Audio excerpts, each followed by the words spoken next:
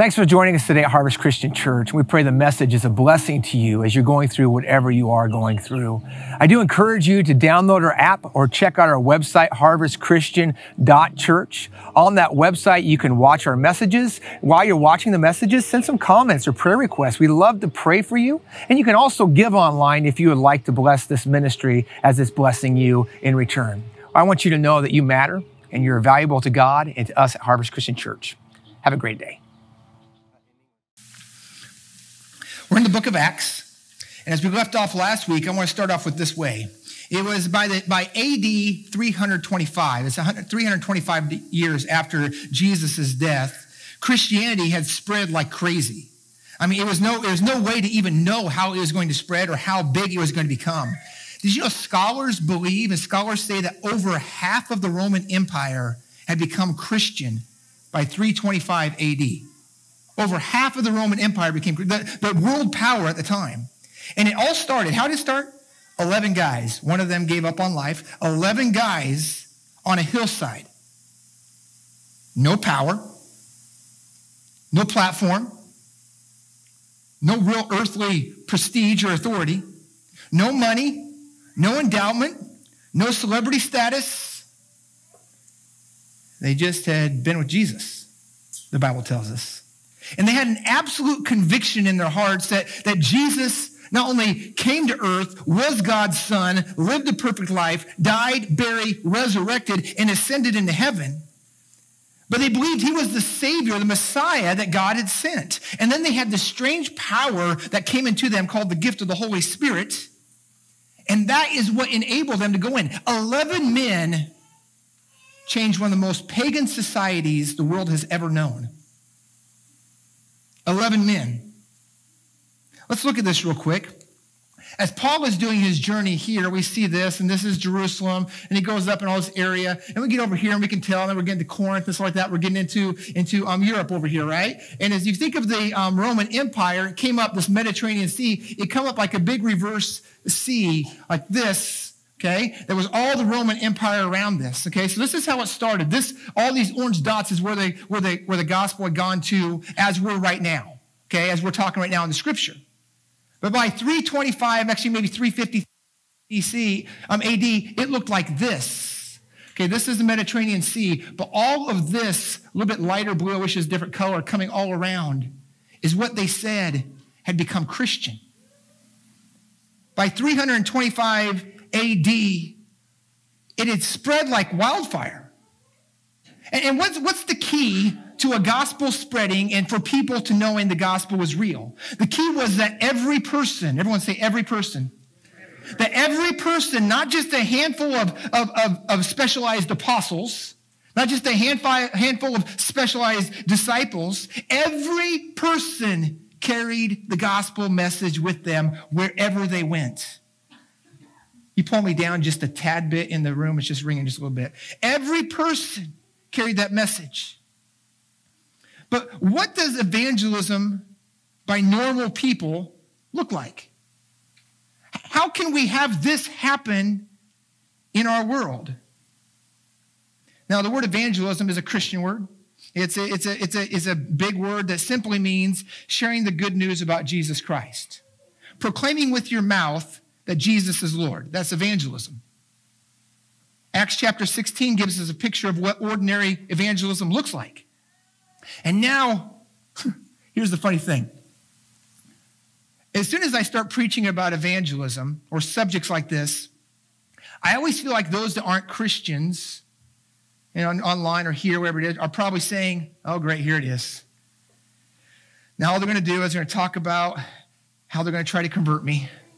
They're going to try to push this Jesus on me, and I'm going to say to that, well, yes. Yes. But I want you to think of it from a Christian perspective for a second. If we as Christians really believe that Jesus is the Son of God that came from heaven down to earth, lived a perfect life, lived a life for us, he died for us, he was buried, he resurrected, ascended into heaven, and through his blood, through his sacrifice, we now have grace that we can be saved forever, and there's no way to get to heaven except through Jesus Christ. If we truly believe that, how could we not tell you? And what kind of people would we be if we did not open our mouths about such things?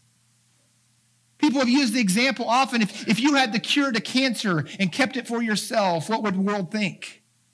Well, that's a good analogy, but that's a terrible analogy too. Because cancer will take our earthly body, but what we're talking about takes your eternity.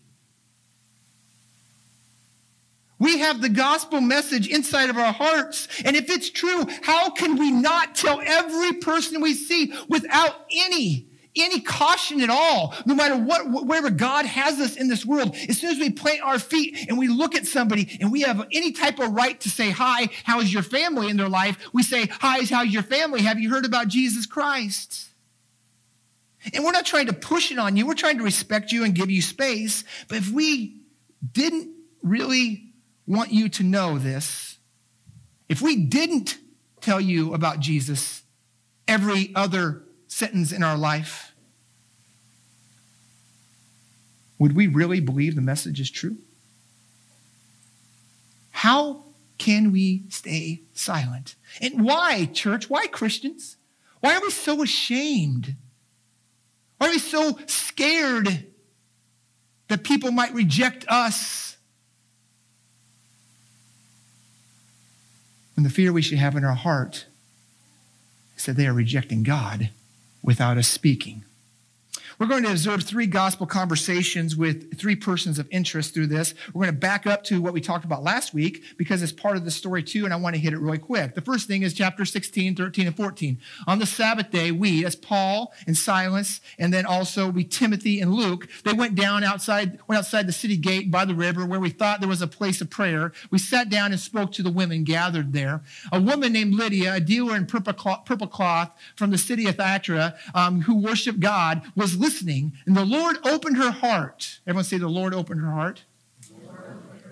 The Lord opened her heart to pay attention to what was spoken by Paul. And so last week we learned of this first conversion we see, and that's the gospel conversion of Lydia. And we looked at this last week. Who was Lydia? Well, she was this wealthy businesswoman. Think about her she's very put together. She was very driven. She was brilliant. She was well known. She was well respected, and she had a lot of money. And yet at the same time, she had some sort of religious background. She believed in God. She had not understood who Jesus was yet, but she had an understanding of God. And so she's at this prayer meeting, just trying to seek out what Christianity is, what God is, but she's not a Christ follower yet. And so how does Lydia get saved? Paul engages her with his words. Faith comes through hearing.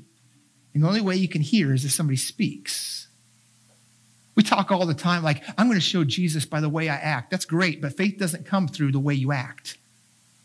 Faith comes through you opening your mouth. So if you're only waiting for people to see your actions and trusting God, you're missing the boat. We need to open our mouths. And so Paul comes and he talks to her. He comes and shares with her. He engages her. And essentially, it's an evangelistic Bible study that happens. And while he is speaking to her, God opens Lydia's heart. Verse 15, after she and her household were baptized, she urged us, if you consider me a believer in the Lord, come and stay at my house. And she persuaded us. So this first conversion we see is Lydia. Lydia is this highly successful woman, businesswoman, world traveler, has businesses probably many places. She sells all this stuff, and she's very well respected. She probably has servants to travel with her as she goes all these places. She's having this time of prayer. She hears the gospel message. She turns her life to Jesus Christ. So the first conversion was Lydia. The second conversion we see is in chapter 16, verse 16. Once as we were on our way to prayer, again, they're on their way to prayer again, a slave girl met us. Well, that's an interesting term for a girl. But listen, not even there. Who had a spirit of prediction. She was able to predict things in the future. She made a large profit for her owners by fortune telling. As you can imagine, if you can fortune tell, they'd make a lot of money even today. We love that kind of stuff in our society. This girl is the opposite of Lydia. Scholars say she is probably in her mid-teens. She has a demon. And not only is she a slave because of a demon, but she is also a slave. She is owned. Which means she is spiritually and economically captive. She's busted up. She's continually taken advantage of. She has no worth except for what she brings to the table. And if that's not there any longer, then she is considered garbage, as we soon find out. She's not on her way to the prayer meeting that Paul's on his way to, okay? Right? The demon-possessed little girl is not on the way to the prayer meeting. She couldn't go if she wanted to. First of all, she's a slave, and slaves wouldn't have been welcome there. Secondly, she has a demon. I'm not sure if that's welcomed at prayer meetings at that day and age. I'm not sure how we would accept it even today. But she has no interest in going. Look at verse 17. The possessed girl there. Verse 17, as she followed Paul and us, she cried out, these men who are proclaiming to you the way of salvation are the slaves, interesting term, of the Most High God. So she's following after Paul, and you're like, hey, see this guy? See this guy? He's the slave of the Most High God. Now remember, this is the girl that can see into the future. She can predict things. You would think this would be a good thing. And she just goes around and she says that all the time. These are the slaves of the Most High God. Oh, these are the slaves of the Most High God. And so in her walk in life, there's this part of her as being demon-possessed that she's attracted to faith. She's attracted to it. But at the same time, on the other side of her face, she's agnostic towards it. You know, there's a lot of people in our society that are just like that, aren't there? There are a lot of people in these types of captivity. There's something about the message and the gospel that attracts them, that draws them in, like, I want to be accepted and loved by that. But then they have anger and mistrust and agnostic against it because they don't want to surrender their life to that. Look at verse 18. And she did this for many days. But Paul was greatly aggravated, and turning to the Spirit said, I command you in the name of Christ Jesus to come out of her. And it came out right away. I love this passage right here. And the reason why, it lets me know that the Bible is not made up. Paul doesn't stop and say, and Paul, full of compassion, said, oh, daughter of Eve, I have mercy on you. No, it says, you're annoying me, right? That's what it says. Stop annoying me. Satan, get out of her. This is annoying. I love that about it because, I mean, there's annoying people in my life, you know. You ever have, don't raise your hand. Okay, all right. So how does this slave girl, how does this demon-possessed girl get saved? Paul performs an act of deliverance on her. He throws out the demon, which also removes her as a circus act for her masters. She was just gaining money for the people that owned her. So the second conversion is this possessed little girl. So we have Lydia, and then when her owners saw this, that their hope of profit was gone, they seized Paul and Silas and dragged them into the marketplace to the authorities. Why'd they bring them there? Not because of preaching the gospel, because they lost their profit. Verse 20. Bringing them before the chief magistrates, they said, hey, these men are seriously disturbing our city, and they are Jews. Ooh, right? Verse 21. And are promoting customs that are not legal for us as Romans to adapt or to practice. Then the mob joined in the attack against them, and the chief magistrates stripped off their clothes and ordered them to be beaten with rods. After they had inflicted many blows, what that means is there was a number of blows that was legal. And whenever it says many blows, what that meant is they get to about the thing like, oh, we forgot, let's start over again. It was the illegal amount of blows. Inflicted many blows, they threw them in jail, ordering that the jailer keep them securely guarded. Receiving such an order, he, the jailer, put them in the inner prison and secured their feet in the stocks. So first we learned about Lydia, the conversion. Then we see the possessed girl, the conversion of her. And now we see this Philippian jailer, this jailer. Who is the jailer? Now the jailers at that time, this was like actually a pretty prestigious position, because what had happened after you had been a successful, highly decorated Roman soldier, many times as your retirement gift, you got to be able to oversee the jails. Okay, you just got to oversee the jails. And so it was a way for you to have a job, and you had to go out and do all the other stuff. You just oversaw those who were in prison. So this jailer was an older man. He had been a Roman citizen and taken over the world with the Romans. He was probably hardened. He was part of the ruling class of society. I'm sure he was cynical. And as he takes Paul and Silas, he takes them and puts them into the inner prison, it says.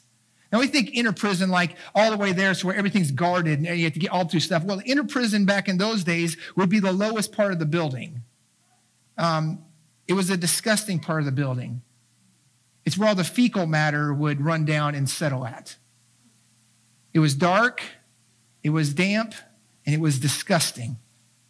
And it says that they put them in stocks. And we think of stocks like we see like the cartoons or other things of history where they just put like stocks around their feet with chains and you sat there on the ground. That's not the stocks. That's not Roman stocks. Roman stocks were chains that were suspended from the ceiling, and they'd lay you on your back, and then they would hook your ankles into the clamps and pull you up where your shoulders many times are laying on the ground, but you would be hanging upside down with your feet in the air.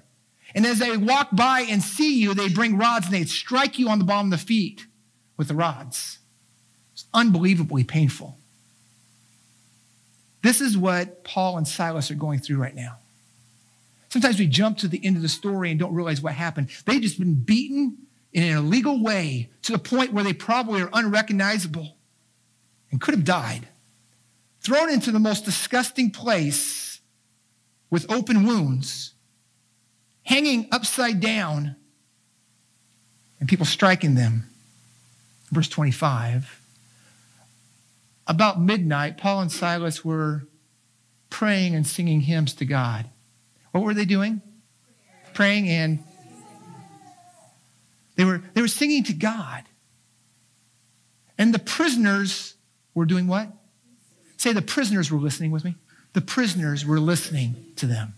Verse 26, suddenly, just like God does, suddenly, when you don't expect it, no one expected it, there was such a violent earthquake that the foundations of the jail were shaken. And immediately, all the doors were opened and everyone's chains came loose. And you think right now, yes, Paul and Silas are free.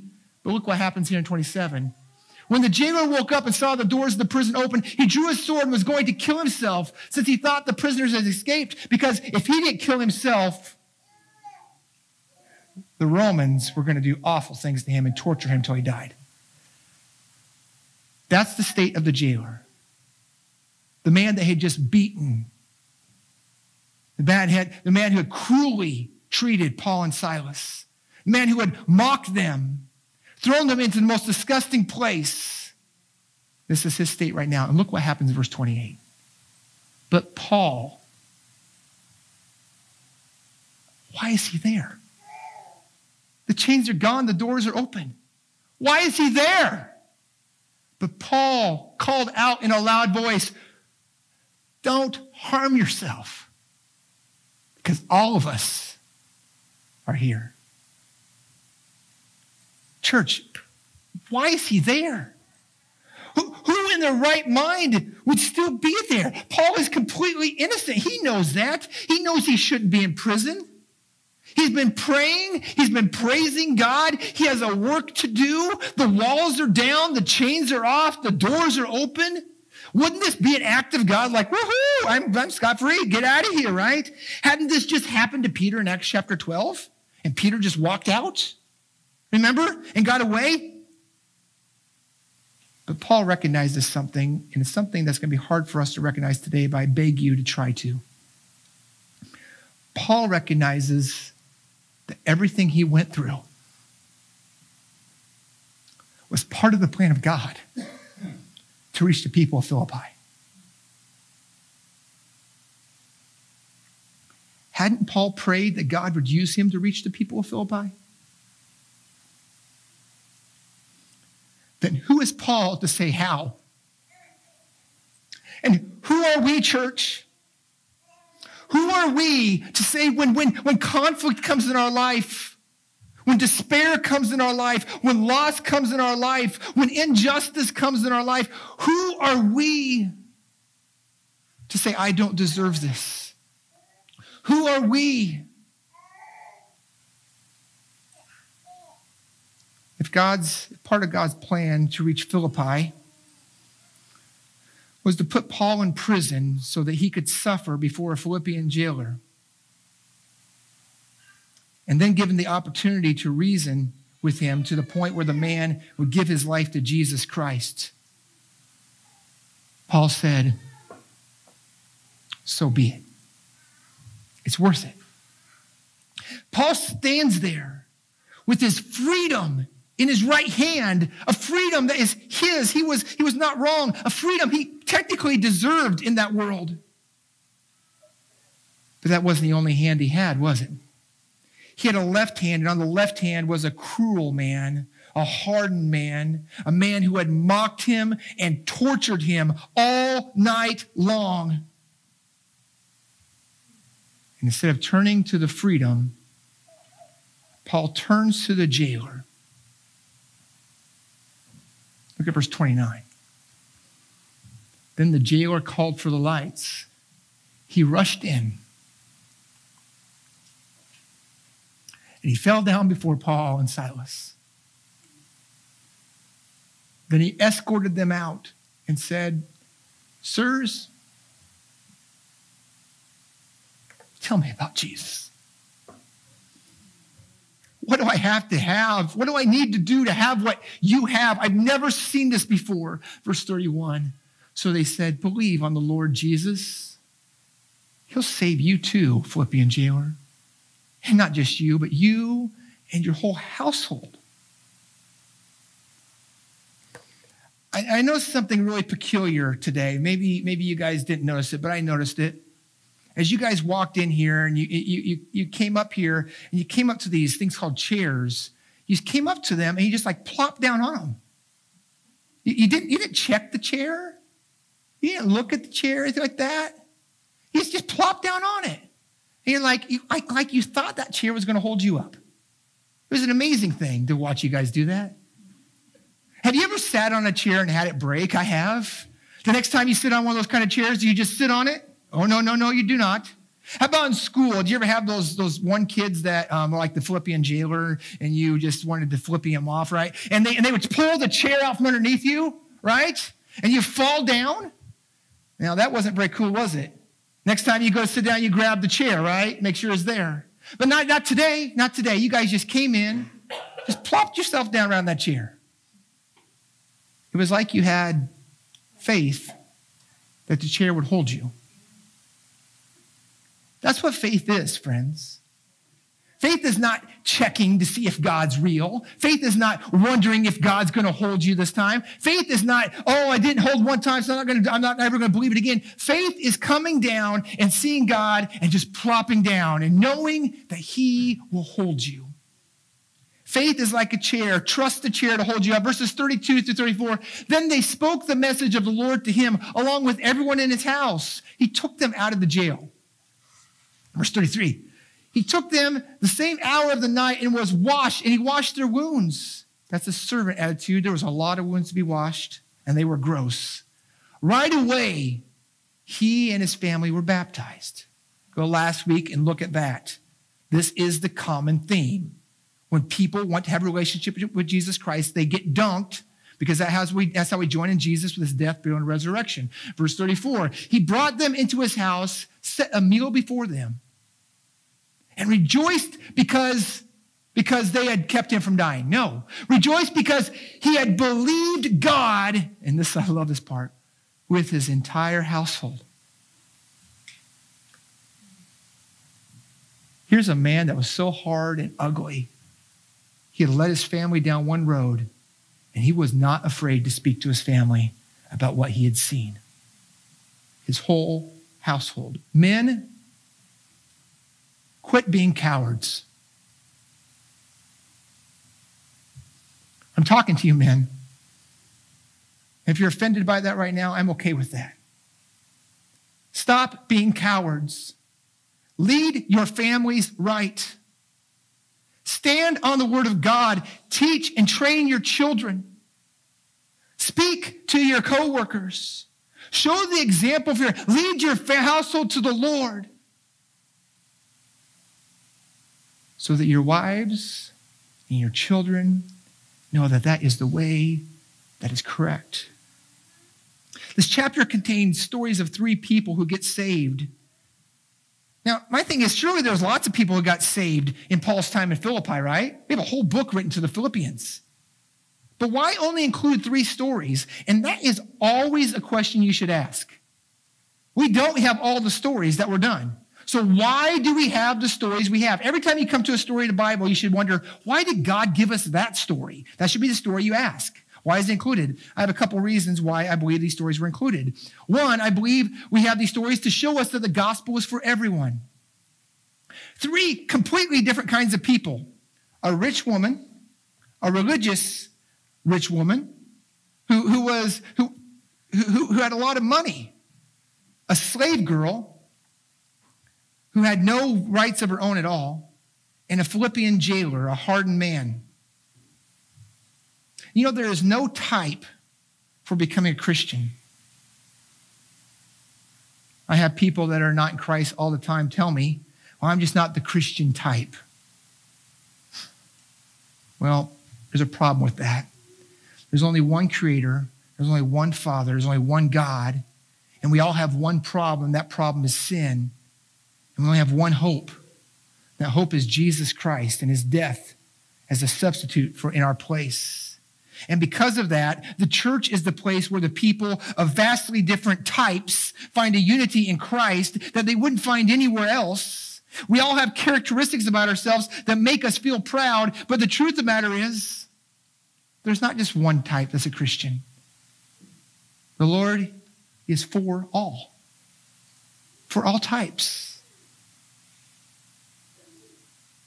You know, Jewish men would pray every day.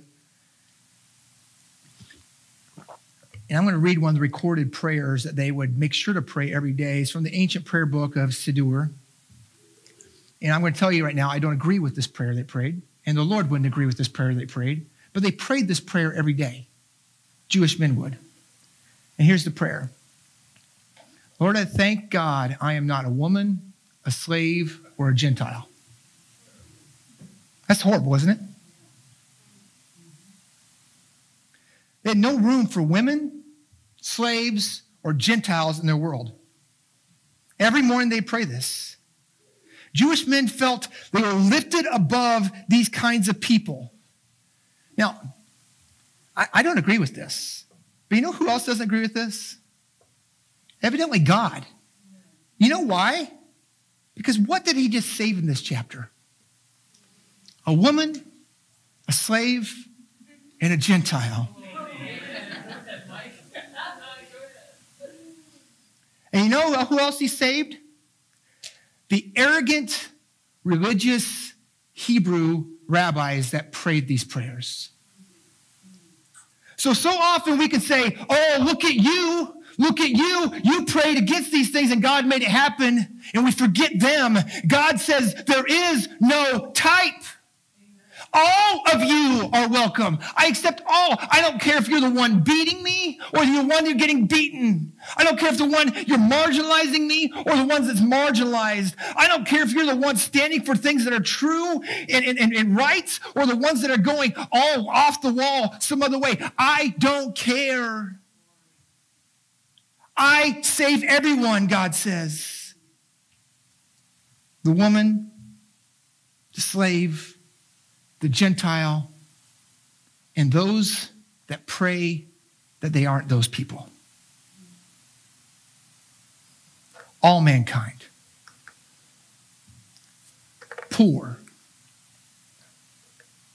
rich, black, brown, white, old, young, conservative, liberal, religious, irreligious, good families, broken homes. There is no type. Our God is for all. And all of those types have one problem. And that one problem is sin. And sin eternally separates us from God. And so we need one hope and one salvation. And that comes through, his name is Jesus. And we must speak with our mouths the name of Jesus. We have got to stop thinking our actions are going to show people to Jesus. Stop it. Do that. But open your mouth. Open your mouth. Why? Mike, you seem to be having a good day today. Why is that? Because God is good in my life. He has blessed my family. He loves me. Well, Mike, it seems like you're having a tough day. You're right. My day is tough. I'm having a hard time getting through. But it's by the grace of God that he's given me the strength today because he is my substance.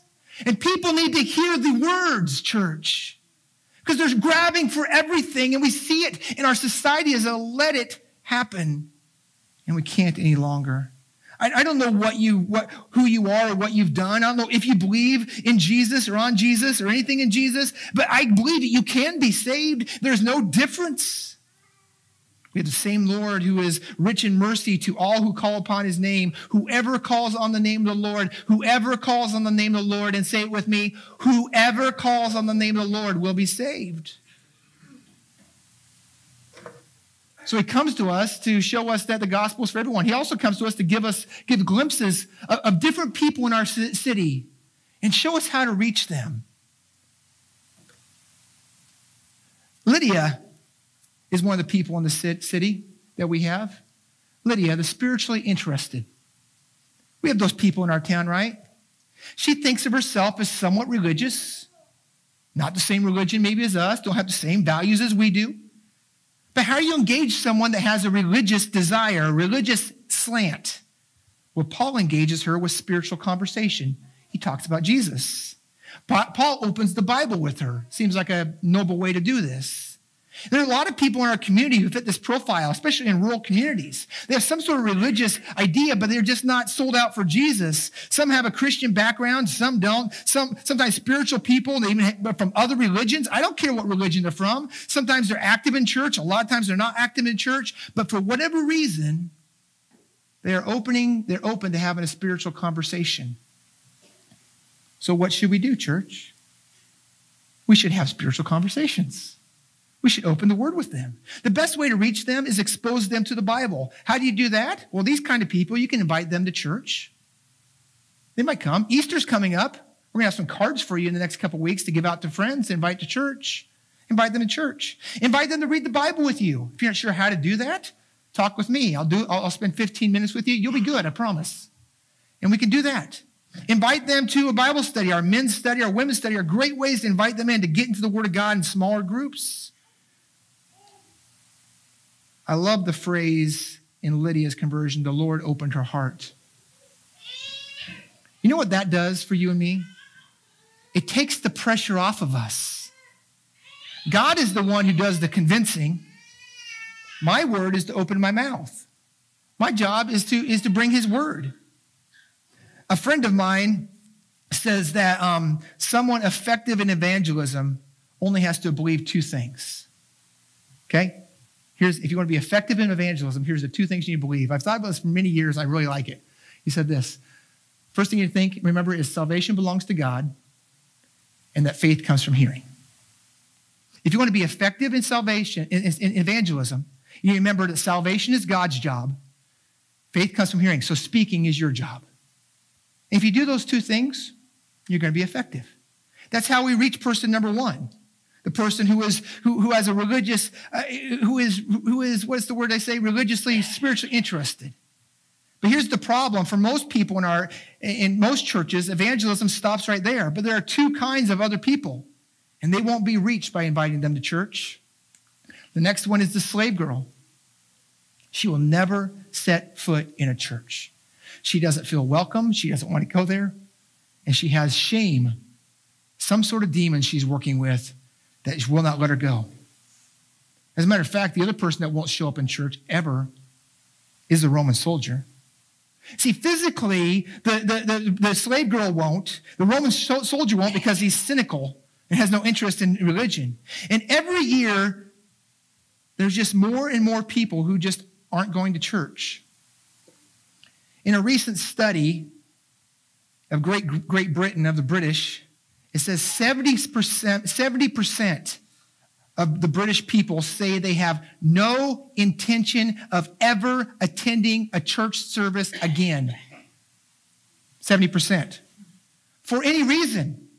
They don't desire to go to a church service for Easter, for Christmas. They're not even the CEO Christians. That's the Christmas, Easter only Christians, right? They're not even those. They want to go for those things. Not for marriages, not for funerals, not for Christmas Eve services, right? They won't go to church at all. What that means is this, church, a new style of worship will not reach those people. Great first impressions, not going to reach them. Churches that meet in cool venues will not reach them. A vast majority of unchurched and de-churched people will never turn to church, even if faced with difficult personal circumstances. It used to be when you had a hard time in life, you turned to the church. Not anymore. Not even for national tragedies will they turn to the church. It means reaching people, we must do that apart from events and meetings. And you're like, well, that's the Brits, right? Okay, that's the Brits. Don't forget Brits, right? But Great Britain is just a few years ahead of us over and over again in secularization. You watch them and you see what comes down the pipe. Easter and Christmas services, they still work for us. But where Great Britain is clearly where we are headed unless we change something. Because each year, the pie of people in our communities who will come to church for special events is just shrinking, isn't it? So if we don't learn how to carry the gospel outside of church, we will lose that whole group. Another way to say that, are you okay with all those people going to hell? Are you okay with that, Christian? That's the question. I'm concerned that we're going to see in the future a lot of flashy megachurches fighting over a larger piece of a shrinking pie of just bored Christians. It's one of the reasons why I pulled away from bigger communities and moved to the rural communities. That we have to revitalize what church is. But each year, the number of people, when asked you for a religious affiliation on the census, it is a gross amount of increase, the number of people who check none in America. So how are we going to get these two groups in our society engaged in the gospel? Just like Paul did. We have to get involved in their life. They're not coming to the church. Where are they meeting? Where is their watering hole? We're not reaching people by having better music or because Mike tells some funny stories. We're going to get there by being in the prisons. We're going to get there by being inside the community. We're going to be there by being among those in poverty. We're going to be there by being in the pregnancy clinics. We're going to be there by being in the world and not just going through and like, oh, I'm helping out. I'm part of this committee and that committee. Look, the God's letting somebody in there. Open your mouth and talk about Jesus because the world needs to hear. If they won't come to us, we have to go to him. Go to them. The other person there is the jailer, the Philippian jailer. That's the skeptic. Boy, I have a whole list of these people in my life. How about you? The guy got saved because of two things. Why did the Philippian jailer get saved? Because he inflicted a lot of pain on Paul and Silas, and he watched their reaction to the pain. And then he was a recipient of their grace. Whoa, that's not the American way. We get even. We hold grudges. Somebody hurts me or my family, we have to tear them apart. That's not the Christian way. When they're inflicting pain, you praise your Father. When they're inflicting pain, you speak the name of Jesus and you worship our God. And then when their world's falling apart, you step in and show them the grace that God showed you. Paul was well recognized that God had appointed this suffering in his life to reach the jailer, which is why he didn't run. Instead, he chose to do two things in the midst of it. He kept praising God, and he extended God's grace to him. What if in the midst of our pain, in the midst of our loss, in the midst of our injustice, our first thought was not, God, what did I do wrong? Or God, Whose life are you trying to use me? Or God, why are you doing this in my life? But instead, what if our thought was, God, who here needs to hear about the gospel? How can I show your love even by what I'm going through? Here's a wild thought. Maybe we should quit asking God to take away this week what we asked him in prayer to give us last week. What do I mean by that? God, use me with my friends. And then hard times come in our life where we can show the true love of God and we're like, God, what are you doing here? Do you hate me? God's like, no, I'm answering your prayer. I'm giving you the most believable opportunity to share the gospel. Some of us, when we suffer, are like, God, what have I done wrong? Or God, where are you? But that's not how we should respond as Christians. An old guy, I can't remember his name, but he said this. I wish I could remember his name, but he said it years ago. I was in college, and he came and spoke. But here's what he said. 2 things about your pain. You should see it coming, and you should see it through. See it coming. Don't be surprised by it. You know why? Because Jesus said, in this world you will have trouble. If the world hates you first, remember, it hated me first, Jesus says. God told Paul, I appointing you to make my name famous among the Gentiles. And part of that making you famous, he says, I'm going to bring suffering on your life.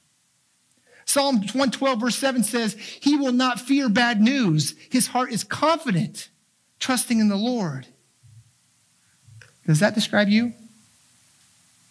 I'm not afraid of bad news because I'm confident. I trust in God. We need to see it coming. And we need to see it through. And he will see you through. If you know God has appointed you to overcome the world, and the way that he does that is not just by delivering you from adversity, but many times God delivers you in adversity so you can show others you have hope that goes beyond this world. You can see it through. You can make the choice to never stop ceasing to praise God. You've got to choose. Because the truth of the matter is, I don't think Paul and Silas felt like praising God that night. But they did. Did you know how we worship puts on display our belief in the promises of God? Now, I know we're not all the same personality. You're like, oh, man, you're going to get all crazy on worship with me here, Mike? I've heard some of you at sporting events. Let me tell you something about a sports player. They're never going to be by your side during a trial, say, when you walk to the fire, I'll be there with you. Let me tell you something about a sports player or celebrity. They will never say, the waters that come upon you will never overcome you because I am with you. Maybe you feel weird worshiping with joy. Good, I did too. So how do you start worshiping with joy? Get ready to get uncomfortable. First of all, sing. Sing. Like I don't have a good voice. I don't care. Sing. Sing loud. Sing proud. Second thing, put a smile on your face when you sing. Don't be grumpy about having to stand and sing with your wife. It's okay, man. Stand up, put a smile on your face. Next thing, clap. Okay, clap. You don't have to be on beat. I don't care about on beat. Okay? I don't care about that. Just clap, okay? And you know, as you stand up and you sing and you smile and you clap a little bit, you know what happened? Every once in a while, you'll start throwing God a frisbee. It'll be nice. You'll throw God a frisbee. It'll be easy. And then once in a while, you just start carrying the TV with God. It'll be good. You can carry the TV with God. Or you start washing heaven's windows. Or give God a high five. I don't care what you do. Figure it out. But step outside yourself because our worship puts on display our promises of God. And when you worship God together, what happens is it breaks down. It breaks down all those things like I'm going to look stupid. I'm going to say something stupid. I'm going to do something wrong. It breaks down that stuff. And what happens is you step into the world, you're like, I have a confidence. Because you know what? The gospel of Jesus Christ sounds like nonsense to the world, but it is the power that saves. Pain and unfortunate circumstances are your chance to put the hope and joy in God. In pain and unfortunate circumstances are your chance to put your hope and joy in God and to put it on display. Pain and tragedy are your best opportunities to witness. How about we resolve? Here's another thing. It was something, I don't have the quote. I don't know who said it. Again, I wrote down probably 20 years ago. How about we resolve that in the worst of the worst, that the best of the best is going to come out so that our world can see the greatest of the greatest? How about we resolve that in the worst of my life, that the best of the best is going to come out so the world can see the greatest of the greatest, and that is our Savior Jesus. Some of you are in prison right now, and you're in the prison of a hard marriage. You're in the prisons of a tough job situation. You are overcome by chronic health problems. You are the victim of injustice. Your life it just feels like it's falling apart around you. And every time you turn, it just gets harder. And I'm not telling you not to do what you can do to remedy that, because here in the next few verses, Paul actually protests what he had to go through.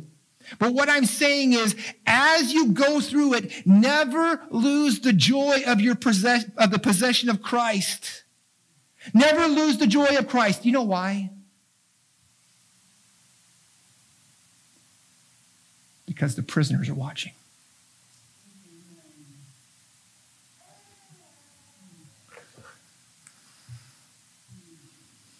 Nebraska and Kansas looks like a big spot, doesn't it? Remember that map we saw at the beginning? I love Nebraska and Kansas, and that spot right there. That spot right there has got a special place in my heart. It's a 30-mile radius around Superior, Nebraska. That's my why.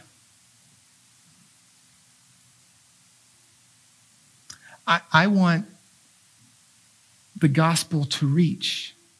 What would happen if the gospel reached this 30-mile radius like it did the Roman Empire? 50%. You know, there'd be 3,000 people surrendered and wholly following our Lord and Savior Jesus Christ. Would that make a difference, church? 3,000 people. Do not shake your fist at the God of small moves.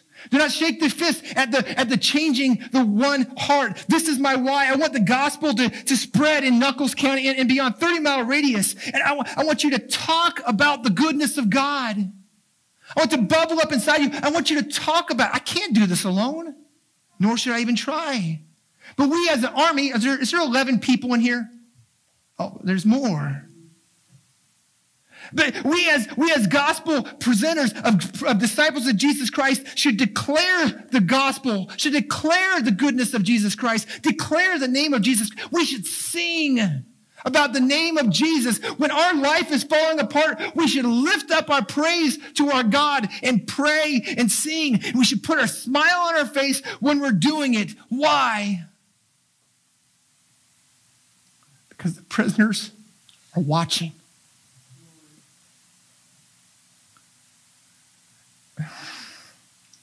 You're going to get me all sorts of broke up right now. Because there's any message that speaks to Pastor Mike's heart of where I land, this is it. There is a world out there that we ignore because we're afraid. And there are people that we let close enough to our family to watch our kids. And we can trust them with our children, and we can trust them with our secrets, but we cannot trust them with the gospel of Jesus Christ.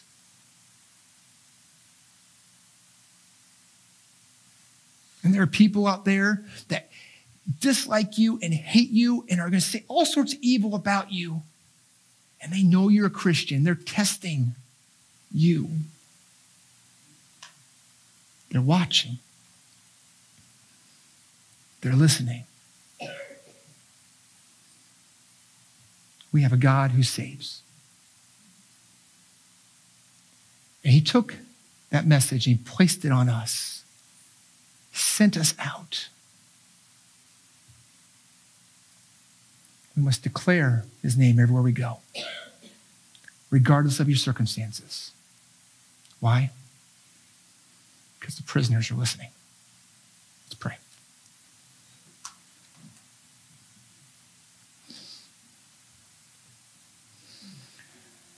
Father God, I was once one of them.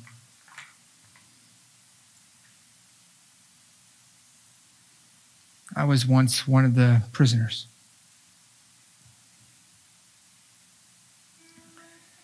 Caught in the arrogance and expectation of my own life. Thinking that all I needed already was inside of me. And I just need to try harder.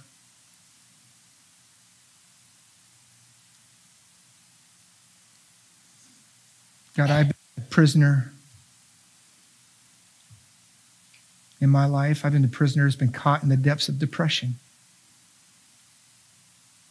In darkness, feeling suffocating. I've been the prisoner of serving the wrong master. I've been the prisoner of injustice spoken about me and to me. I've been the prisoner of spreading the very hate that you came to eradicate.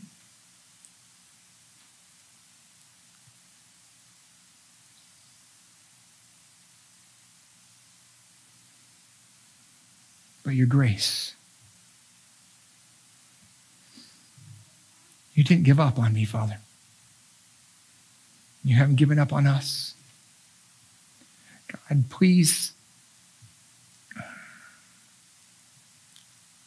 allow us not to look at our circumstances as what's coming against us, but allow us to look at our circumstances as an opportunity to praise you, that the prisoners would listen. When we see a glimpse of freedom, help us not run to it thinking we deserve, but to stop and pause to see who you might bring to that freedom with us. Maybe even those who have kept us in captivity. May we not fear your love and justice, but may we live in joy and worship you loudly and proudly everywhere we go. Because our God saves. Our God saves. We love you, Father. In your name I pray. Amen.